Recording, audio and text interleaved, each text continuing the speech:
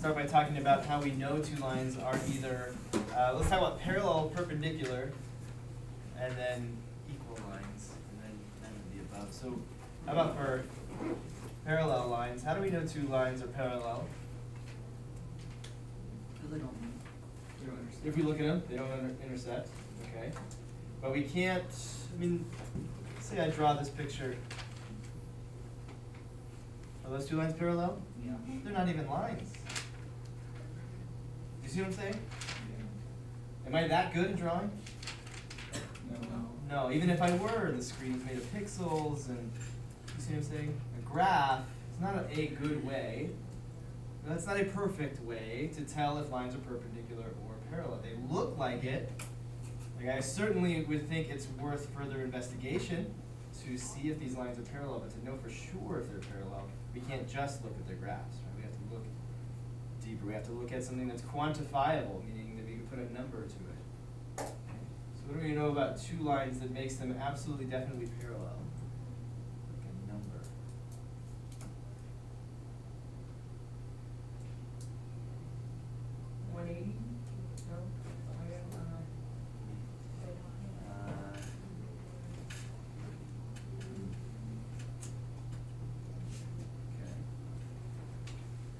Let's look at these two lines that look as if they're parallel. Right? They're parallel because they're not going to intersect. If supposedly they're parallel. Okay.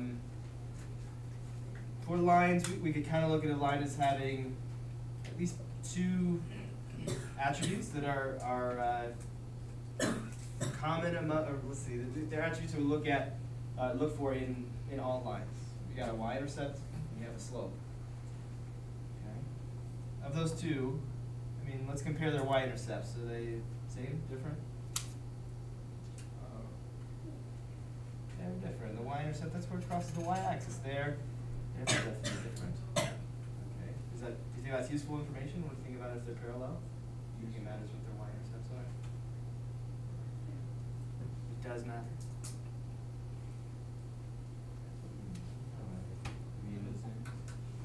Is it something about their y-intercepts, and is it like if I take one y-intercept minus the other intercept, that tells me if they're parallel? Oh, not. What is it about these lines? They're parallel, but they gotta. It seems like they would have to have something that's the same about them, right? Oh, they have the same slope. They do have the same slope, right? That's what he talked about in the videos. He covered that the two parallel lines, if you want to know if they're parallel, you find out if they have the same slope. Okay? So parallel lines, same slope. Okay. Perpendicular lines, they don't have the same slope, right? They intersect at a 90-degree angle. So what about perpendicular lines? How do we tell the two lines are perpendicular? By their slopes.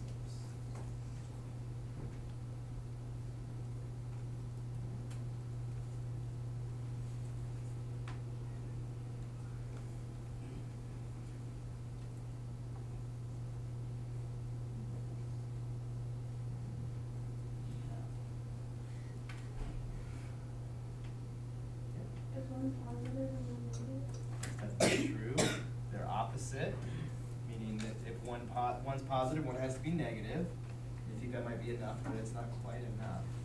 Okay. But think about, like, if this line is positive, has a positive slope, right, goes up and to the right, then the line that's perpendicular to that would have to come down and to the right in order to intersect it at a 90-degree angle. It's got to come in the opposite kind of direction. This is a positive slope, this is a negative slope, so the only way we could get it to be perpendicular is if it had a negative slope. So yes, opposite, but not quite just opposite. I just slap a negative on there and you're good to go. It's also the reciprocal, the opposite reciprocal. If two lines are perpendicular, let's say that one has a slope of 3/4, and there's this other line that's perpendicular. Okay, it's another perpendicular line. So if there's a line that's perpendicular to a line that has a slope of 3/4, what slope does this perpendicular line have? Negative 4/3. Exactly, negative 4/3. So a quick little breakdown, reminder of if we have two parallel lines. If you didn't know that, if you didn't know that parallel lines have the same slope, and you didn't know that perpendicular lines have opposite reciprocal slopes, maybe you need to, maybe you're not watching the videos, you need to watch the videos. Maybe you're watching the videos but you're skipping over key parts. Okay? This is definitely covered many times over. The idea that parallel lines have the same slope and perpendicular lines have opposite reciprocal slopes. Or maybe we're just being shy and that's okay too, but this is the expectation that you're gonna know this, alright? And if you're not getting it, call me over, go over it, we'll figure it out together. Okay. So, if they're parallel, they have the same slope. So if I want to know if these are parallel lines, I need to know if they have the same slope. Or if they're perpendicular lines, I need to know if they have the opposite reciprocal slope. Or if they don't have either one of those, then they're not parallel or perpendicular. Okay? So, let's figure that out. They have the same slope or not. How do I figure out the slope of this line?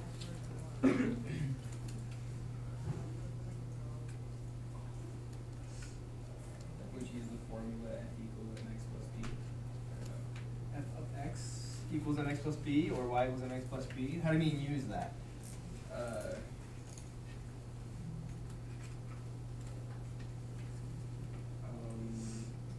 Like plug in like what you're trying to find. What am I trying to find? Slope. So I take this and I plug the slope in.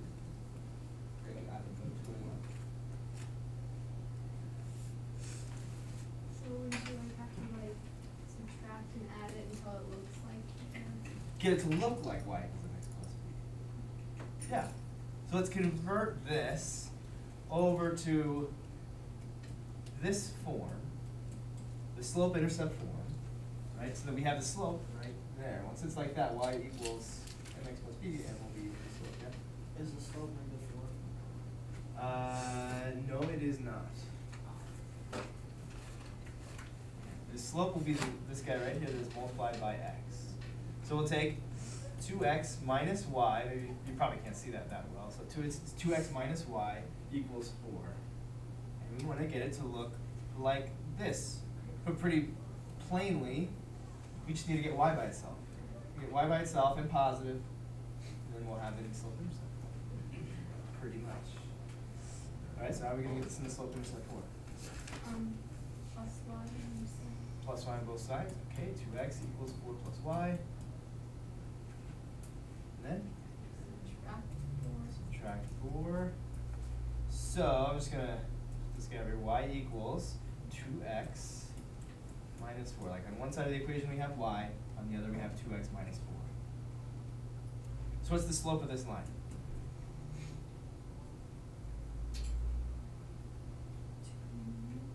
This 2. This 2 right there. So if this other line is parallel, then it will have a slope of what? But if it's perpendicular, it has a slope of -1 over 2. negative 1 over 2. We have to give it negative, and we have to flip it over. Okay, so let's grab another color and start with 2x plus 4y equals 5. Okay, I'm going to get y by itself.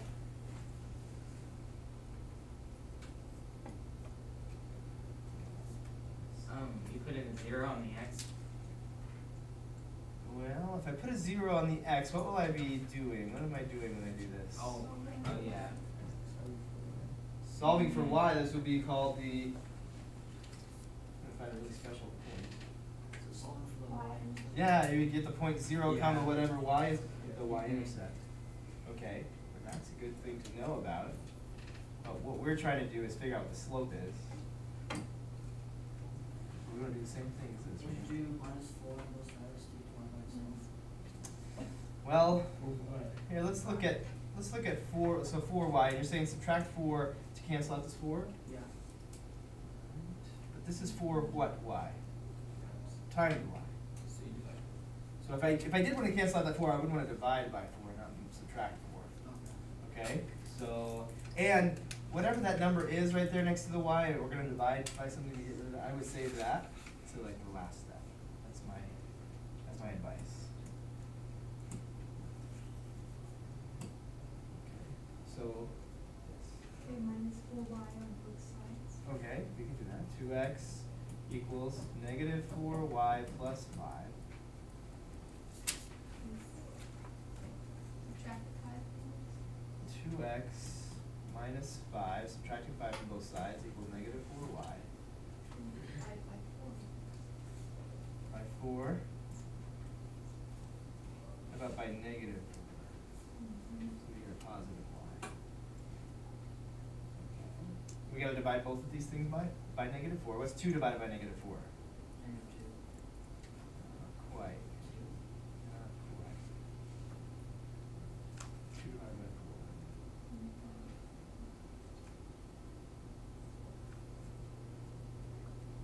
2 divided by 4. Isn't it negative 4? It is. So negative 1/2. 4.5. It's definitely easier to use a slope that's in the fraction form. Negative 1/2 x, and then what's negative 5 divided by negative 4? You leave it as a fraction. 5 over 4. Okay, you got it, 5/4 plus 5/4, so it's positive 5/4 equals y. Okay, so what's the slope of this line? M equals negative 1/2. Are they parallel? No. No, they don't have the same slope. Are they perpendicular? Yes. Yes, they are. They have opposite reciprocal slopes. This is a positive 2, this is a negative 1/2. So they are perpendicular lines.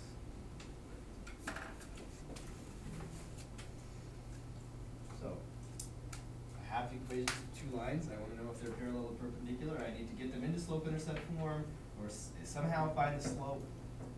And if they have the same slope, they're parallel. If they have opposite reciprocal slopes, they're perpendicular. So, that same kind of question right there. Exactly the same kind of question.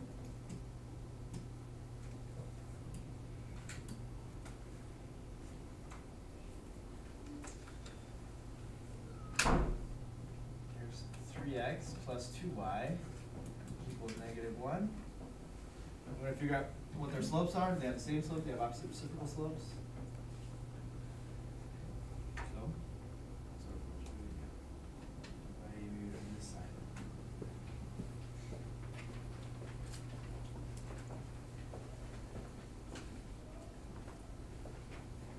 Generally, you're trying to get it into slope-intercept form, right? Which means we're trying to get y by itself.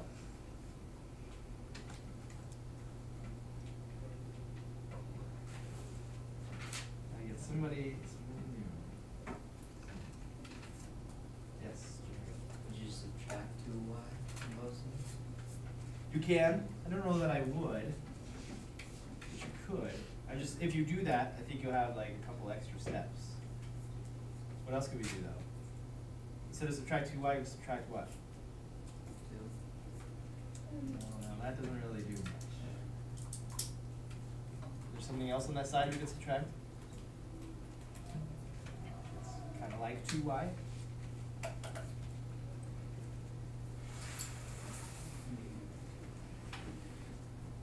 Subtract 3x. Subtract 3x.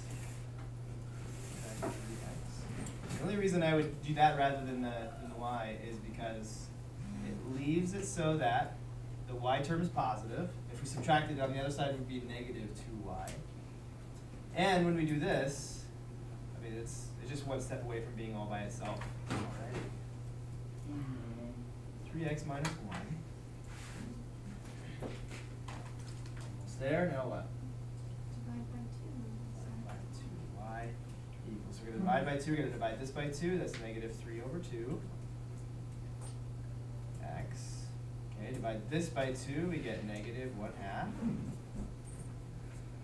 so the slope is negative 3/2. You can see that right there. Negative 3x minus 2y equals 1. I get y by itself again. Hayden? No, I was gonna stretch, but. Plus 2y then. Or you're trying to get, or wait, no. Plus 3x. Trying to get y back. plus 3x on both sides, so they cancel out the 3x, you get negative 2y equals 3x plus 1.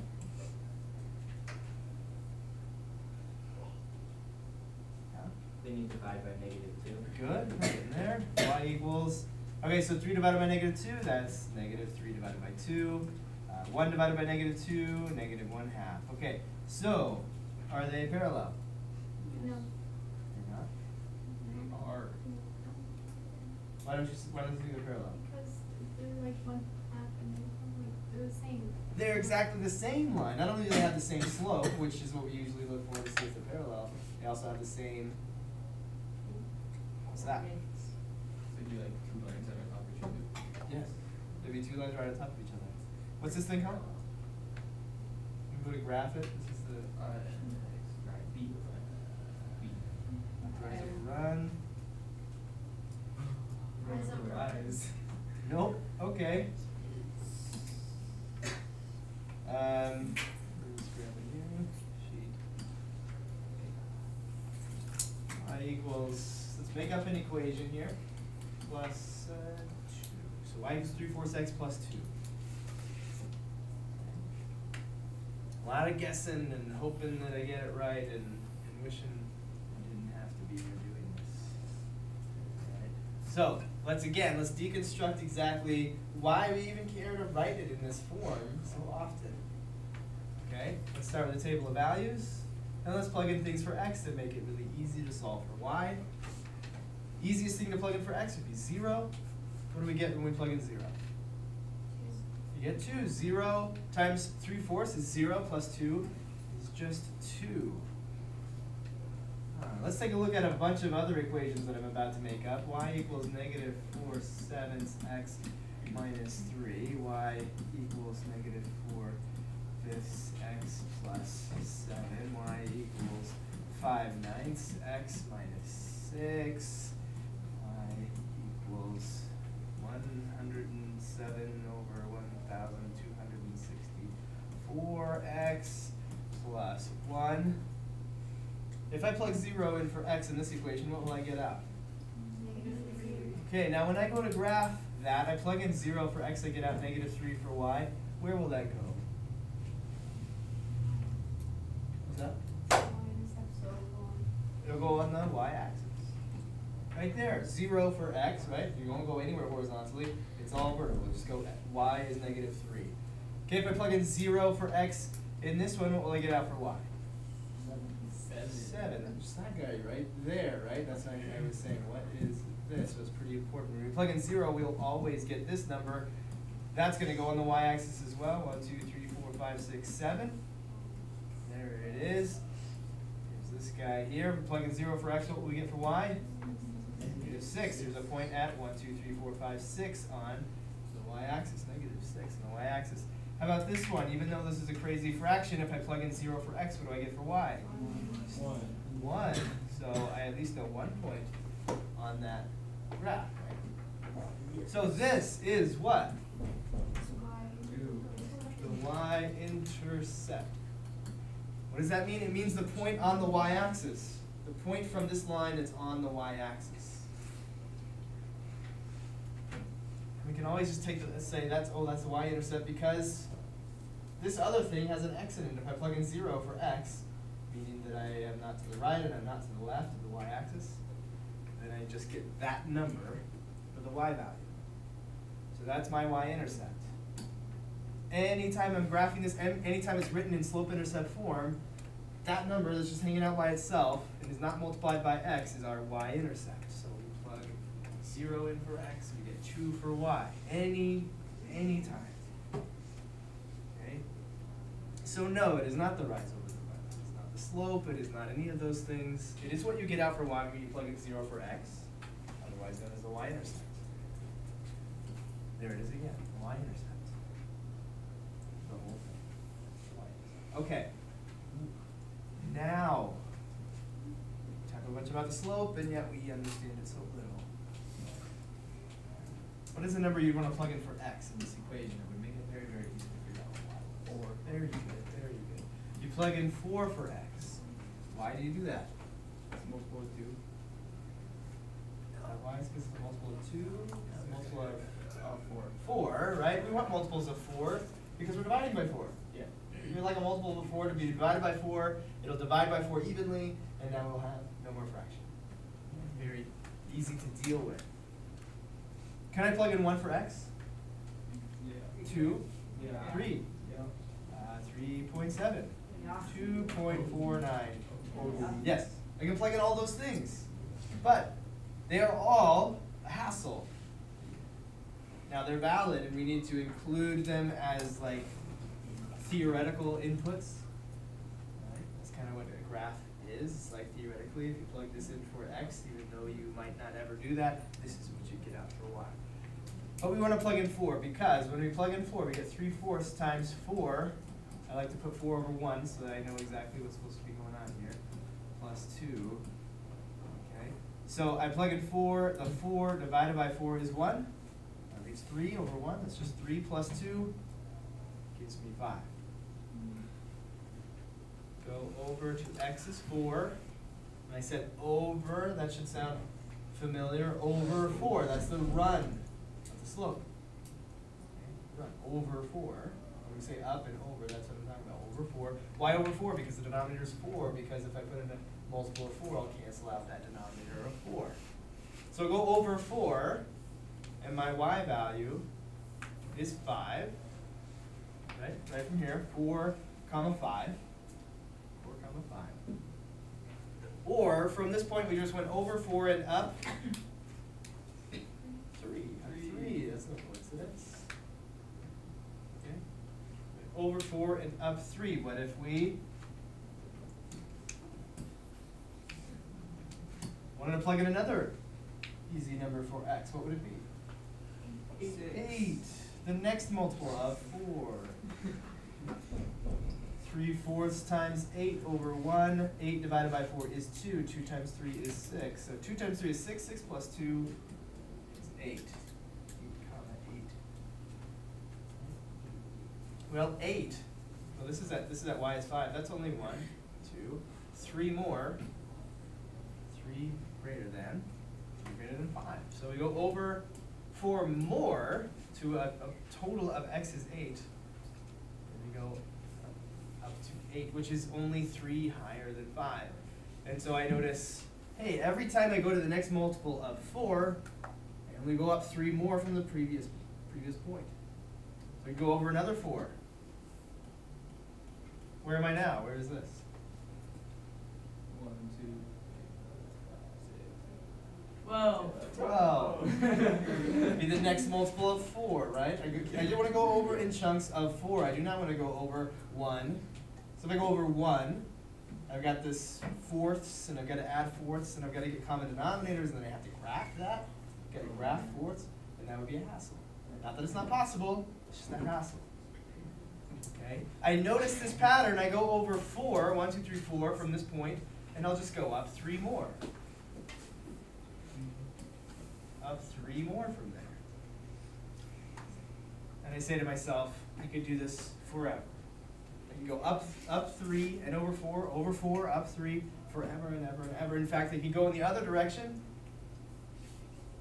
I can go to negative multiples of 4. Go to the left 4. Then I'll just go down 1, 2, 3. Because if I go from here, I go over 4, up 3, that follows the pattern. Go over 4, up 3, left 4, down 3. It all makes the same thing. Then, what am I drawing right now? Made of Yes. How many points? millions, Yes, exactly. I'm drawing an infinite number of points. Now I'm catching all of those points that I would have gotten if I plugged in 1, if I plugged in 2, if I plugged in 3, 3.7, 4.5, whatever. Like I'm catching all of those points as well because I'm just noticing that there's this pattern. They just have this up 3 over 4, up 3 over 4, up 3 over 4. So all the other points must just happen to be in a straight line from one point to another, and that's true. So this is our y-intercept. That over there, that's our slope. Are you always going to graph this way, plugging in things for x that are multiples of the denominator? No, we're probably going to do the y-intercept and the slope. But if I ever catch you not understanding it, we're just going to go through this again. So that's going to happen. All right, so now we come back to these two equations. Y equals negative 3 halves x minus 1 half, and y equals negative 3 halves x minus 1 half. They have the same slope, and they have the same y-intercept. If two lines have the same y-intercept, okay, go down negative 1 half on the y-axis, and then I just follow the same slope. If I graph two lines, one in a row, there's just going to be one line on top of another. That's what we're going to get. We go like this. We go down to negative 1 half. That's our y-intercept, and we go a slope of negative 3 over 2. So one of these things has to be negative. So I'll go up 3. Let's see. That's going to land on halves. 1, 2, 3, and to the left 2, because one of these things needs to be negative. So we go over 2 from there. All right, just graph the red line. If I were to do it for the blue line, I would just wind up doing the exact same thing. And then negative 1 half, up 3, over 2, and drawing the blue line. It's right on top of each other. So what's our answer? They're equal lines. Equal. To each other. They're not parallel. Right? Parallel lines never intersect, right? How many times do these lines intersect? Twice. Infinity. An infinite number of times. They intersect anywhere you see one line, the other line is intersecting it. They're right on top of each other.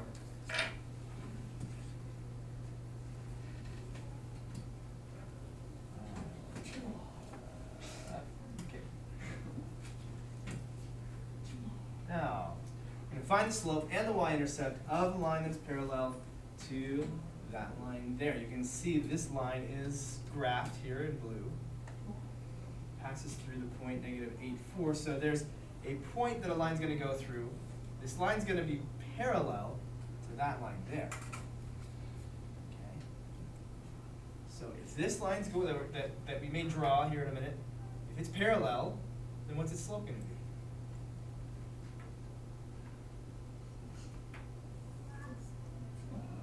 What's that? Yeah, they're parallel. They got to have the same slope, right? Yeah. What is the slope of the blue line? Slope. You may want to look up at the board, maybe, at the equation I'm pointing at. What's that? Negative 1 half. Yes. You said x, but you didn't say x the second time. Change my answer. Very good. Yes, it's not negative 1 half x. That is not the slope. The slope is negative 1 half. So the slope of this thing that's going to go through the red point is going to have a slope of what? It's going to be the same. Negative 1 half. Negative 1 half is what I put in there. What's the b? I don't know. Unknown. But here's the thing. We're trying to figure out the b. What is the b in this? I mean, this is b, right? Yeah. 4. Is the, what do we call that, b? Yes, the Y. y-intercept, exactly. So, we're trying to figure out what the y-intercept is. If we had like an equation for, let's make it red, because it's a red point. Okay, we're going to write y equals mx plus b. So a line that goes through that red point, we're writing in red here, y equals mx plus b. Okay. Do we know anything about this equation? Oh, m is negative 1 half. M is negative 1 half, exactly. And b is 4. Oh. Now b is 4 for this line, Oh, that line, okay. not for this line. Yes. The x is negative 4 as well. Oh, and we know x and x is negative 8, and x, or sorry, a y is 4. There are infinite numbers of x's and y's that will work in this equation, right? That's for this function. That's what functions tend to do, is have infinite numbers of inputs and outputs. All right. But one specific input and output is given, negative 8, 4. So let's see what happens when we plug all this stuff in there. 4, help me out. Negative 1 half times negative 8. I like to put it over 1. Let's see, look at that. It's an equation with one thing that we don't know. Whenever that happens, we can usually solve for that thing. 4 equals, so negative times negative is positive, so this number's going to be positive. It's 8, right? 8 times 1, over 2. What's 8 over 2? Of course. So that number's 4. Here we have 4. So what's B? Yeah, if you subtract 4 on both sides, you find that B is 0. Now, can we write this equation in this line here? Yes, we can. It can be y equals what? Negative 1/2, because you told us that m is negative 1/2. And b is? We don't have to write plus 0, that's kind of silly. But we do want to tell what the y-intercept is. What is the y-intercept of this line? 0. So you write the equation out, and when they, well, the slope is easy because it's given. It's parallel to that of the line. And then we can use the slope-intercept form to find the slope-intercept. And we can answer that question.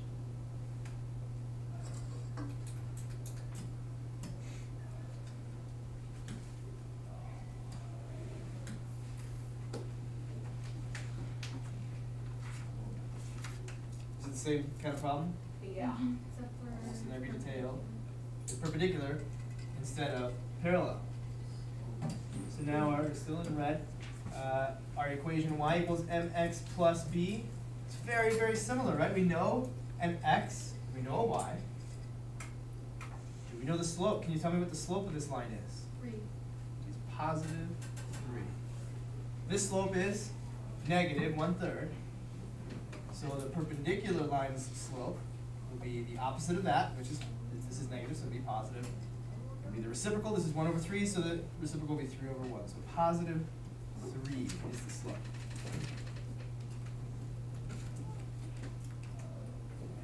How did you do that? You saw what we did in the previous problem. Good try. Alright, so we know that the slope is 3. We also know that if I plug in what for x? Negative 4 for x, what will I get for y? Negative 3 for y. So I know an input and an output for this equation. The only thing I don't know at this point is b. But if negative 3 is y, and the slope is 3, and if x is negative 4, then I can use all that to solve for b. Alright, 3 times negative 4 is negative 12. How do I get b by itself? Plus 12. Plus 12 on both sides. So 9 equals b. Now I have it all. I have all the information that I need to write this equation. Really, I don't need to write this equation, but I will. But, right, I have all the pieces that I need to answer these questions. I have the equation y equals 3x plus 9.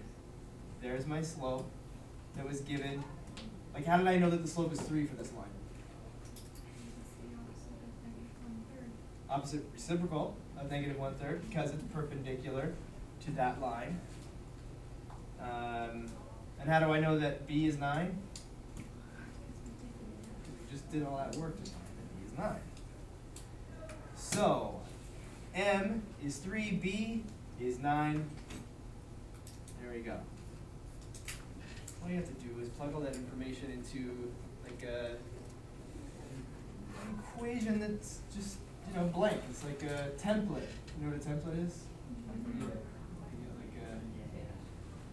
It's like a fill in the blank. Yeah. Yeah, it's like an example of how like a letter should look, or how painting a picture, or anything. Really, a template could apply to anything. But it's like fill in the blank. It's just got this ready to be filled in equation for a line.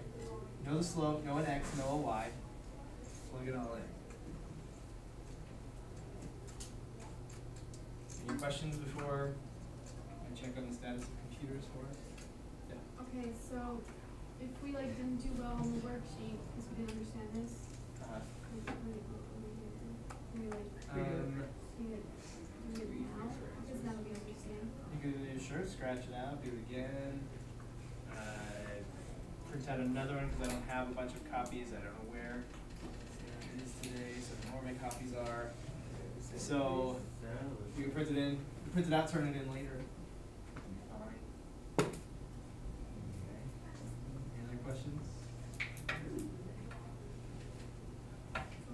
you, yeah. It won't be considered late if we do that, right? If you don't, if you didn't do well on these Khan Academy questions, make sure you go back and do well on them. Because some of the requirements for the homework is that you get a certain number correct, a certain number correct in a row. And so you go back and make sure that those get handled. So we're gonna be writing equations of lines, which we have done some of. We need some more practice, so we're gonna be doing that some more today.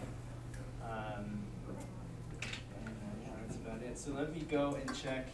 Make sure we can grab our computers. How many people do we have here? 6, 13, 16.